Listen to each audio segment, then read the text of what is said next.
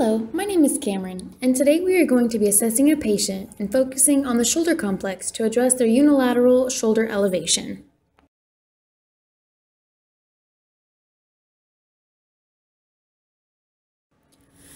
So what is shoulder elevation and how does it occur? The shoulder is a superficial ball and socket joint that allows for the greatest range of motion. Being a joint that participates in flexion, extension, internal and external rotation, and ab and adduction, it is often the joint that is most susceptible to injury.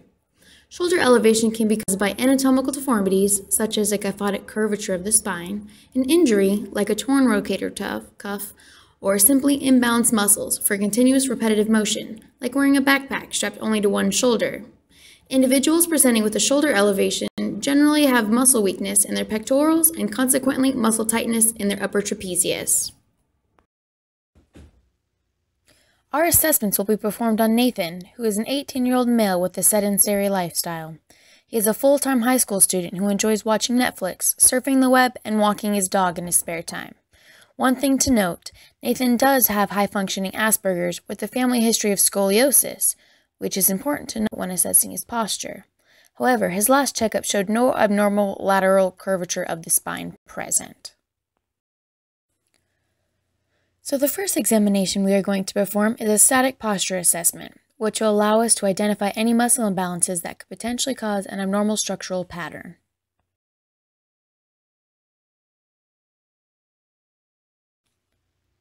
From an anterior view, you can see Nathan has a slightly elevated left shoulder, which is our right. This finding can be supported by the position of his hands, as his left hand lands higher on his thigh than his right. In addition, Nathan had bilateral external rotation of his feet. Although it is difficult to discern any presence of a hip hike or hip drop in these photos, his hips seemed relatively even and aligned upon palpation. Nathan's knees also appear to be aligned, as he does not present with knee valgus nor knee varus, and his head also seems to be in neutral position, as depicted on the photo on the right. However, the left photo shows slight cervical deviation due to the sun obscuring his view. From a lateral view, you can see Nathan has a few abnormalities to discuss. Going from the ground up, we can see that his legs are not perpendicular to the sole of his feet, but rather pulled into slight plantar flexion. This finding could be a result of his abnormal knee hyperextension. Additionally, it appears Nathan has enhanced kyphotic curve and forward-positioned head. Although it is difficult to discern any presence of an anterior or posterior pelvic tilt, his pelvis seemed level upon further inspection and palpation. From a posterior view, you can see Nathan had a slightly elevated left shoulder. From this view, you can also see that his left arm is shifted anteriorly in comparison to his right arm. However, the other kinetic checkpoints don't have any obvious abnormalities. His feet do not excessively pronate, nor do his legs appear to be knock-kneed or bow-legged. Despite the positioning of his shirt, he didn't appear to have a weight shift or hip hike either. Focusing specifically on the shoulder complex, here are some of the preliminary findings based on the static postural assessment. Nathan appears to have an elevated left shoulder, which means his upper trapezius and levator scapulae are potentially overactive. Meanwhile, his lower trapezius is potentially underactive. Additionally, Nathan presented with rounded or hunched shoulders, which could point to having an overactive pectoral minor and potentially an underactive rhomboid. Some potential causes for these abnormal findings may be caused by repetitive actions that incite the aforementioned muscle imbalances, or it might possibly be due to a structural abnormality, just like scoliosis. So the second examination we are going to perform is a transitional movement assessment, which will allow us to observe an individual's movement patterns without changing their base of support.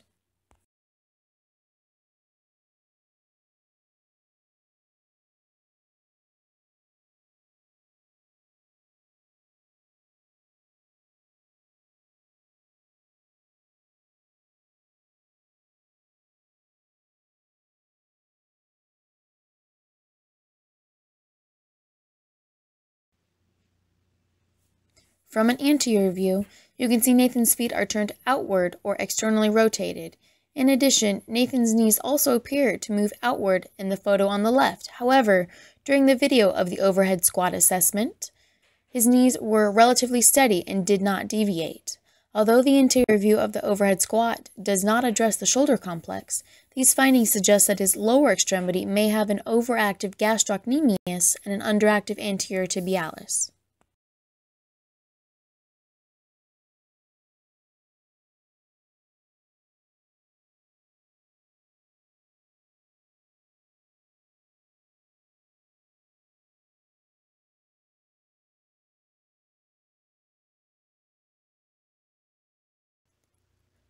From a lateral view, you can see Nathan allows his arms to fall forward during his overhead squat assessment.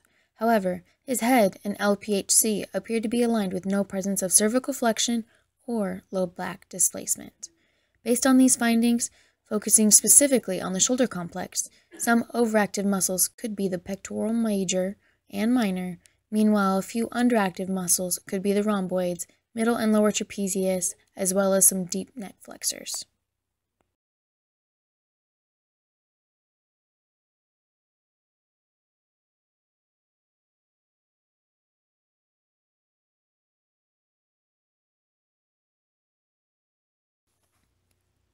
From a posterior view, you can see Nathan has a slight pronation of both feet during his overhead squat assessment. However, he does not appear to have an asymmetrical weight shift. Although the posterior view does not address the shoulder complex, these findings suggest that his lower extremity may have an overactive peroneus and an underactive anterior tibialis.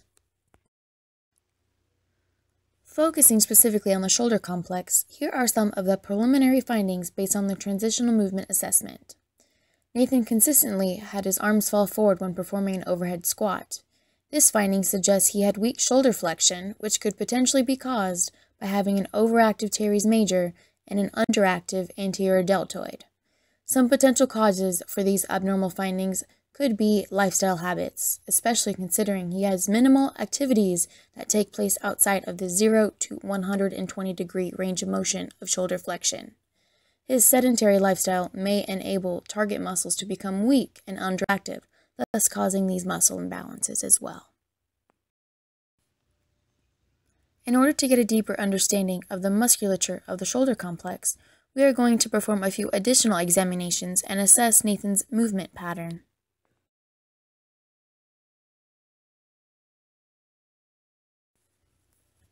In this shoulder flexion assessment, I had Nathan raise his arms up, moving them from a neutral position into shoulder flexion. At about 130 degrees of shoulder flexion, he began to compensate by flexing his elbows to decrease the muscle tension. Based on these findings, Nathan could potentially have an overactive biceps brachii, latissimus dorsi, or pectoris major, and an underactive triceps brachii, rhomboid, and lower trapezius. When performing the rotation assessment, Nathan struggled to internally rotate both of his shoulders, which is shown by the far hand placement from the wall. In addition, Nathan also compensated by elevating his left shoulder. Based on these findings, Nathan could potentially have an overactive teres minor, infraspinatus, and upper trapezius, and an underactive rhomboid, teres major, and subscapularis. Next, we are going to review the range of motion test that should normally be performed on an individual presenting with Nathan's shoulder assessment findings thus far.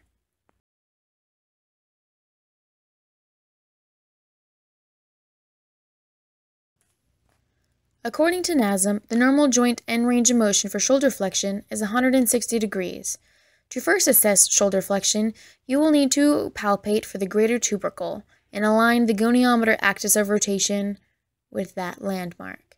Next, align the stationary arm with the thorax and the mobile arm of the goniometer with the humerus.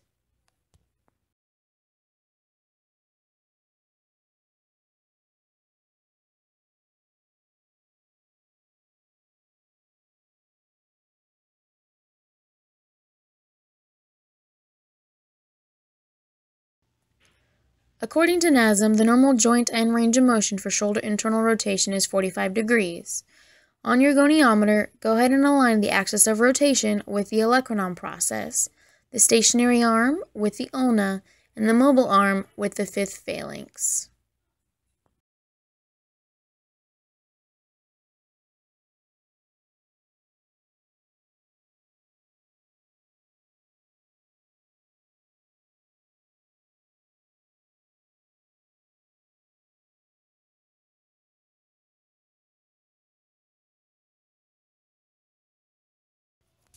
Now, we are going to be performing various manual muscle tests to assess a specific muscle strength or lack thereof.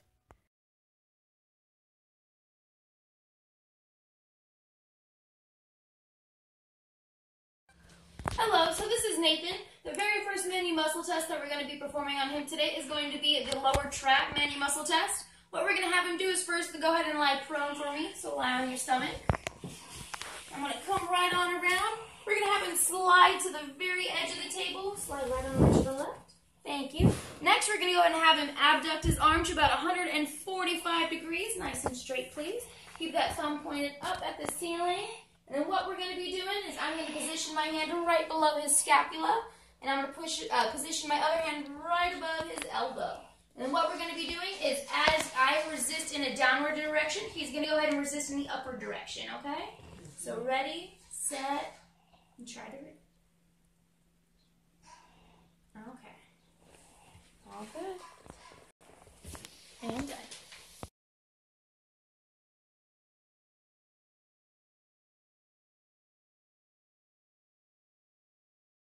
So we have Nathan yet again for another manual muscle test. The next one that we're going to be performing is going to be the middle trapezius. We're going to go and have him.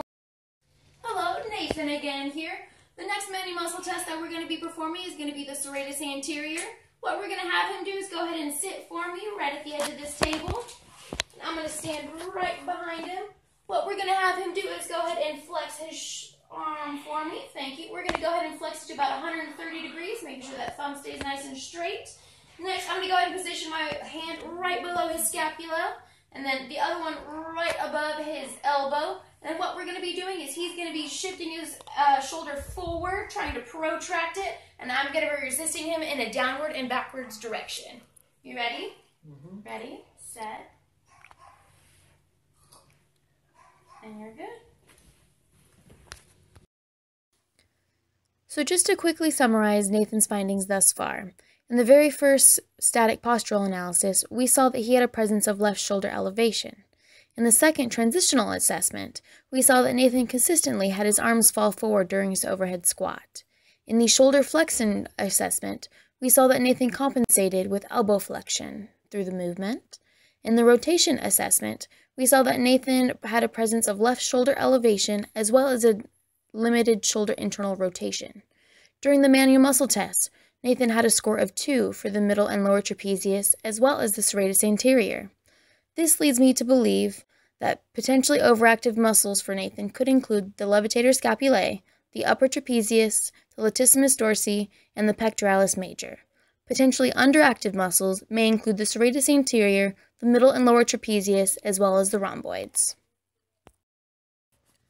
Now we will go through the corrective exercise continuum, which is a systematic process used to first identify neuromusculoskeletal dysfunction, then develop a plan of action and implement an integrated corrective exercise regimen.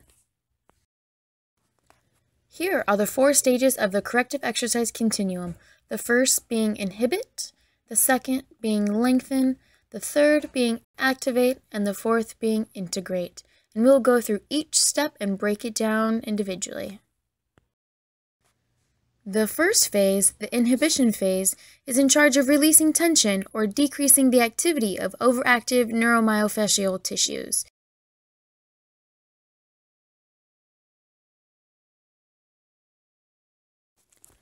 For the first phase of the continuum, we inhibited the upper trapezius muscle using self-myofascial release via theracane.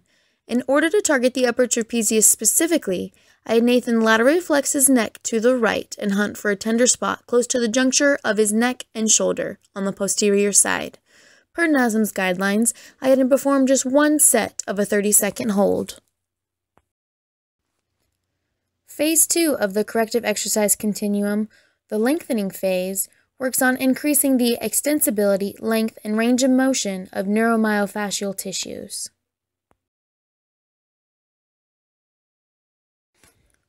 For the second phase of the corrective exercise continuum, we lengthened the pectoralis major via static stretching. In order to achieve this, I had him position his arms on either side of the doorway and take a step through the door. Per NASM's guidelines, I had Nathan perform just 1 set of a 30-second hold. Phase 3 of the corrective exercise continuum, the activation phase, works on re-educating or increasing the activation of underactive tissues.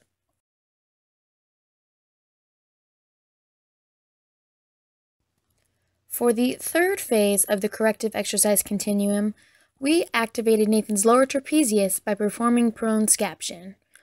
To get in position, I first had Nathan lie prone on the ground and instructed him to make a Y with his arms. When he was ready, I instructed him to then lift his arms up and hold for 4 seconds, ensuring he kept his elbows extended. Per NASM's guidelines, I had him repeat this movement 9 more times. The fourth and final phase of the corrective exercise continuum is the integration phase. This phase activates both the underactive and overactive muscle and retrains them to work together as a collective whole through functionally progressive movements. For the fourth and final phase of the corrective exercise continuum, I had Nathan perform resisted bilateral rotation. To get in position, I first had him bring his elbows into 90 degrees of flexion and wrapped a resistance band around both of his palms. Next, I instructed him to pull outward and hold for 4 seconds, ensuring his elbows remain tucked in close at his sides and his thumb positioned towards the ceiling. Per NASM's guidelines, I had him repeat this movement 9 more times.